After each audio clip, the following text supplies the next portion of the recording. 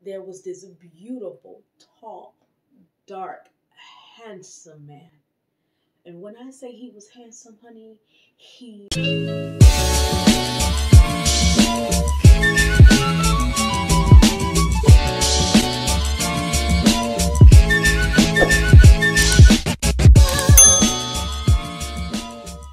What is up, YouTube? It's your favorite hip hop killer, Karima McGee, and I am back with another video. Today's video, we're going to talk about intuition. Yes, darling. I want to talk about the myths that I see that's out there with intuition. I want to share my book right here. Go ahead, drop it. I want to share about what my book, The Return of the Divine Feminine, talks about as it relates to intuition. Not only the myths, I want to talk about how you can develop it, refine it, and use it to improve your life. Now, let me give you a story. I'm going to set the stage, and I want to give you a visual idea on where we're going with this video. It's going to be a really quick video, so I need you to really get you a pen and a pad and some paper so you can really get this, okay? So listen up. By the way, I'm sitting on a pillow because I'm short, okay? I don't want my legs swinging and everything. So I hope you can see me. I'm in frame. Here's the deal. I'm at a supermarket. I just come back from the gym. I'm sweaty. I have on sweatpants. I don't look very ladylike. My hair is probably much like this, okay? And I just come from the gym. I'm sweaty. I'm in the supermarket. I am looking for a few items. Orange juice, oranges, avocados, and bananas. That's what I'm looking for, okay? So I make it to the supermarket. I go inside, minding my business. I'm in the produce aisle, looking at the oranges. My peripheral, I could see that there was this beautiful, tall, dark, handsome man. And when I say he was handsome, honey, he was fine, okay? But I'm not looking for anyone, and I don't want to get in any trouble. But at the end of the day, I am a woman. And what do I mean by that, okay? Just because I'm not looking for someone, simply being alive in my feminine, no matter how well I'm dressed or how bad I'm dressed, the essence of your presence can be attractive. Stay right there and stay with me, okay? Yes, stay with me. We're not going to even get into how you're dressing and how you're looking and all that in attraction. I want you to stay with me, okay? So I'm getting oranges, and then I can feel him come behind me and walk. And he goes by where the salads are, the refrigerated salads. And so I can see him from my peripheral, but I don't want to see him, if that makes any sense. I don't want to be engaged because anyway, make a long story short, I'm trying to get the oranges, and then I hear a voice that says, can I have an orange? Can I have a bag of oranges? So my natural instincts, I'm very flirtatious by nature. And that, sometimes it can get me in trouble because people don't understand what I mean. They think I like it when I'm just saying, oh my gosh, you're so handsome. Or, I'll be extra complimentary. And that got me in trouble, I'm working on it. But it's just my natural way of being. And so if you love me, you understand that that's just the way I am. So I hand him the oranges and I said, oh my gosh, you're extremely handsome. And he didn't know what to say. So he took the oranges. He didn't say anything. He took the oranges and he went away. And after I said what I said, I did a little bit of self-checking. I'm like, Karima, here we go again. Nobody asked you a full compliment, okay? So I take me and my bag of oranges and I go to the other side of the supermarket to get orange juice. So I'm on the other side of the supermarket getting orange juice. But my intuition told me, I said, this man is coming back. He's coming back. Even though I said I didn't want to be seen or anything, I dropped a compliment in his spirit. And so if he's any bit masculine in nature where he's attracted to women, that will do something to him, and it will activate that whole idea of trying to conquer, right? So, and I teach that in the book, right, on how to do subtle things. But I'm at the orange juice, and I can feel him coming, okay? So I think to myself, get the orange juice and walk straight, walk forward towards the cash register so we can get out of here. So I'm walking towards the cash registers to get out. And as soon as I turn the corner, who I meet? And he said, thank you for the compliment. I didn't get a chance to say thank you for the compliment, but you're absolutely beautiful. I said, thank you. And then my antennas went up. Ding, ding, ding, ding, ding. There's a woman in the area. And it's like a little, wonk, wonk, wonk. It's like wonk, wonk, wonk. It's like a little alarm went off in my head. I'm like, oh gosh, there's a woman nearby. Let me get out of here. I don't want anyone to feel any kind of way, regardless of what my intentions are and regardless of what his intentions are. Let me hone in my energy. Let me pull my energy back, because we can do that too. We can pull our energy back. So I'm pulling my energy back, and so he was like, he's like, you're not going to say you're welcome? I was like, oh, I'm sorry, you're welcome. My mind was someplace else. So anyway, before we could even break or what have you, there was a moment of silence, and behind me was the woman. Let me tell you something about intuition. A woman can be on one side of the supermarket, okay? Her husband could be on the other side of the supermarket. But a woman's intuition will tell her, hold up, where is my husband? There's somebody nearby. And she'll spring into action. And she'll go looking to see where he's at.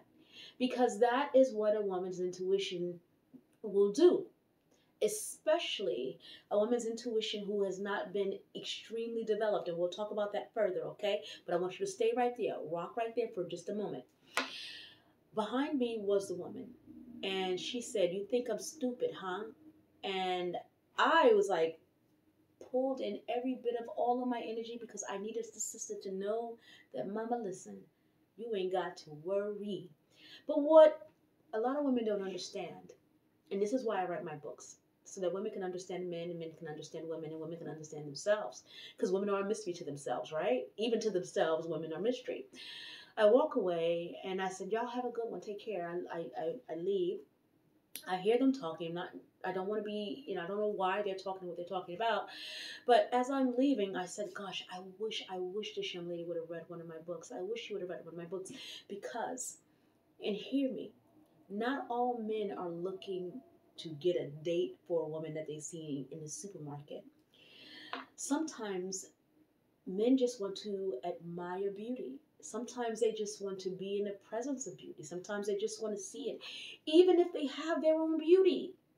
Hear me. Now, this is going to go over some of your heads, especially if you haven't, developed since, especially if you're a jealous woman, you're going to have a hard time understanding what I'm about to say to you.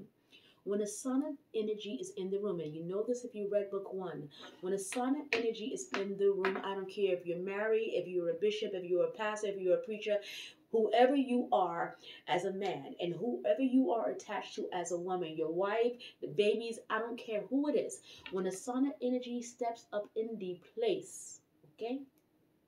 When a Saah energy is present and she comes into the place, the man is going to look. Even if it means he's going to get slapped, he's going to get cursed out, even if it's just for a moment, he wants to take in just a little bit of that feminine energy. Even if it means he's going to be in trouble. So the day at the supermarket with this guy, this woman's intuition tells her that my husband is on the other side of the room, other side of the market, looking for some woman, and there's a woman in the space, and let me go show up. And so she acted on her intuition, okay? But sometimes what happens is that in this case, her antennas could have went off, but the other part of her intuition could have told her whether or not his actions were physically looking for someone, or if he was just trying to take a look. In this case, I believe the fellow was just trying to take a look and get a glimpse of another woman with no other intentions other just looking, observing, and being stimulated by the eye.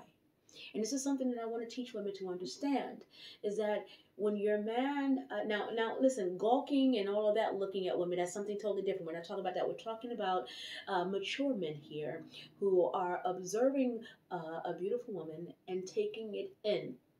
It's natural. If you think that you're going to be with your husband or your mate for 20, 35 years and he never sees another woman that he's attracted to, or never sees another woman that's beautiful or looks good or whatever, and he wants to take a moment just to kind of observe, then you're fooling yourself. And you got to be a certain caliber of woman to understand that it is natural. Attraction is natural. Now, what they do with that, that's what you hold them accustomed. That's what you hold them accountable to. Okay. So anyway, I'm out of my car thinking, this could have happened a million ways. Did they need to argue in the supermarket? Did that need to happen? An argument in the supermarket? Because she had checked him, and then you can't tell people how to check. She probably felt you want to act up in the supermarket, you're going to get checked in the supermarket. So I can see that side too. But when you become a little bit more evolved, you understand that it's just a woman in the supermarket. Right? How freeing would that be to be able to be so sure and so secure in who you are as a woman and what your relationship is, and then also so secure and develops as far as your intuition is concerned that it could have just been that's just another woman in the supermarket. How freeing would that be? If you could use your intuition in such a way that you're able to pinpoint exactly what that thing is. Now, what I've learned is that women and intuition today is when someone who has betrayed you, when your lover is looking at someone with the intent of wanting to be with them and cheating and all that. Whether or not that woman over there at the party is the one who actually really slept with your lover.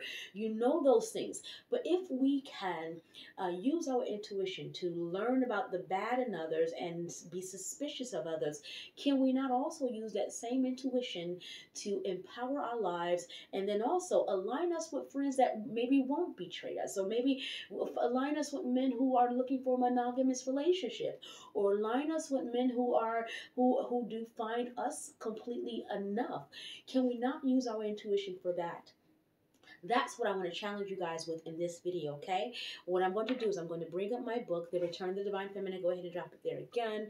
I'm going to bring that book up, and I'm going to also read from the book the chapter Intuition. I want you to get your notepad. You are getting an inside scoop here today because I'm going to read to you that chapter, and I want you to really understand where I'm going with this, okay? And I want you to learn a little bit more about your intuition. Your intuition is not just merely simply so that you can find out whether or not your lover is cheating, whether or not you can find out where he's, if he said he was where he said he was last night, or find out whether or not, let me go ahead and check that phone because something is on it, let me go ahead and check that message because let me check that Facebook. Your intuition is not merely just for that. We reduce intuition to share snoopiness, right? Can it be more? So that's what this video is about. So I want you to get a pen and a paper. Let's go ahead, and I'm going to bring up the book. I'm going to read from it, and then I'll see you in just a second. Okay? Intuition. Intuition is as real as the forearm you're holding this book with, or the eyes you're reading these pages with. The only difference is you can't see it or touch it, but it doesn't make it any less real. We're not talking about folklore here. We're talking about biological sciences. If you were born a female, you've been exposed to this female hormone responsible for intuition. Since your mother's womb, you've been exposed to the hormone and have had plenty of time to develop and to use it as Mother Nature had intended. Intuition is the most important of the 4 divine superpowers of women. Intuition is the first of the 4 you're learning about in this book. But what drives intuition to work is the hormone estrogen and the biological makeup of the reproductive roles in both men and women. Some would argue that men also have this ability and that intuition is not only found in women. I wouldn't disagree with this argument completely, but I will stand firm with the fact that women dominate and lead with this superpower. Mother Nature gave intuition to women to ensure that she is adequately equipped to care for her young. Your ability to know or discern is backed by Mother Nature. Going back in time, the mother cared for the young and raised them, while the father assumed his responsibilities of caring for the family outside of the tribe. While exercising your Motherhood abilities, watching your children grow up and become an adult, wasn't just about watching. It was about guiding and doing and being able to interpret your child's way of communicating while they are forming language skills. It is a necessary part of motherhood. Being able to decipher what your children mean by reading their facial expressions and changes and studying their nonverbal cues and their body language. I love this part. This is really going to give it to you guys. Okay, now listen up here, okay? So it says that, body language is a way of communication.